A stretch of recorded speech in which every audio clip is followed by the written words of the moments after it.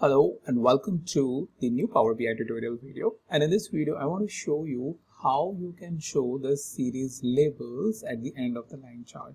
So usually, it comes as a legend and a user have to basically take their eyes. If you have multiple lines, let's say 3 or 4, which line is this or which legend is this? What is the color? Match this color. Then look at, okay, what it is, and then, interpret.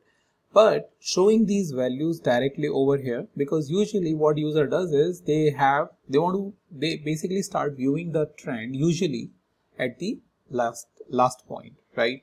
So that's where they get to know, okay, they are looking at sales. So their focus is right over here, not like coming here, then coming here, coming here, and then coming here. For a understanding perspective that what this line represents. So this is a sales line, this is a profit line, okay? So how we can enable this type of a behavior within the Power BI is something which I will show you in this quick video. And before that, if you have landed very first time on my channel, then you should know that all of my Power BI videos are present in this Google Sheet, for which the link is present in description. Here you can come like these folks and you can basically get to know about all of my previously posted video. You can search very easily by pressing Ctrl F and look for the video that you're looking for, and the link is present in column B. That way you can very easily go ahead and create the you can go ahead and view the video. Also, here are some exercise links which I have put it over here. So 2 different tabs, and at the top, just a quick information that you should know, I provide advanced dashboard training where I show how you can create a professional looking dashboard for 10 different industries.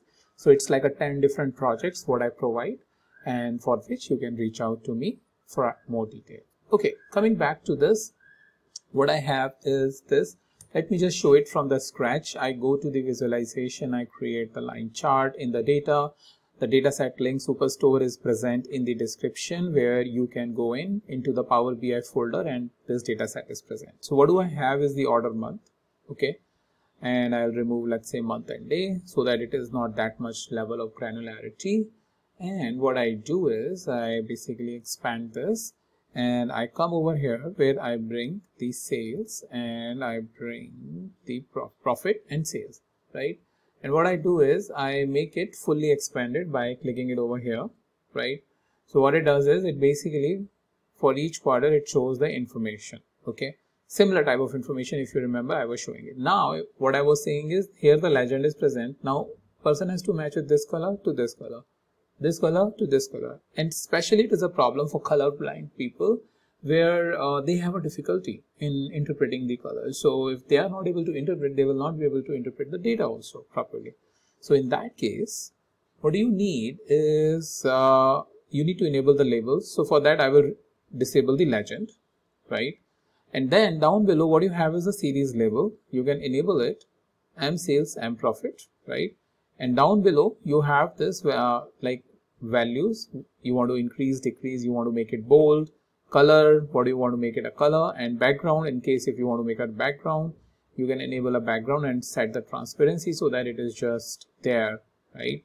So that way very easily a person usually when they say, okay, this is a trend for sales, okay, this is a trend for profit, your user interpretation or consuming the data, the power of consuming the data increases with this. And colorblind people who are having difficulty won't have to do a lot of movement from here to match the color.